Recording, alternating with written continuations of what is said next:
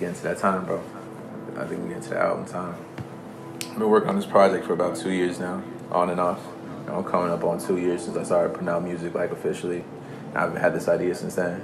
So I've kind of been adding to it, taking away, trying to, put my best foot forward, really. I think that's what really what I'm determined to do. I think, just trying to make music with a purpose and music, that I feel comfortable and I love and I enjoy and I can listen back to and be, like, proud of what I made.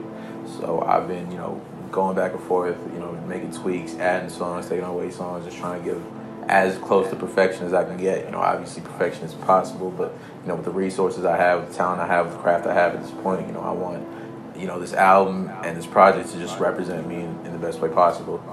So we working on that. And, I think we get into that time, I want to release it. 2020 is, it's a real aesthetic year, it's the golden number, everything. So I knew this would be, the perfect year. And, 2020 is going to be our decade. This is the one we're going to take over. This is the one we're going to put that work in. So, I want to start the decade off right. So 2020, obviously the year has turned out a little bit different from what I anticipated. But, we making the best of what we can. And, everything happens for a reason. That's exactly, listening back to this album, I kept pushing it back. But I think I've reached a point where I know, this is kind of the perfect timing because, the best way I can describe the album is, it's just self. Self, that's just that's the word that comes to mind whenever I listen to the album, whenever I think about the songs on it. It's just self. It just deals with, self-love, self-respect, self-confidence, and, also, self-doubt and self-worrying. And, just the combination of all that and, a world that as crazy as it is, as it's always been, but especially now, self is what's, really important.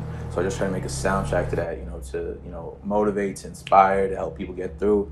And, at this stage of my life, this is, our lives, everyone around us is, we just working, this is the pivotal time, 18, 19, 20, 21, that is when you really turn to adult. You really got to deal with, real life shit.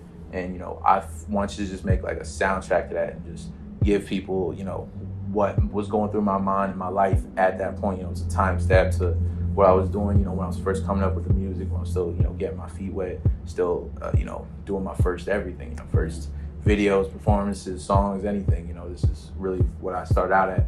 So, once I finished this project, I knew this is like a great timestamp and, to start, a legacy of a dynasty.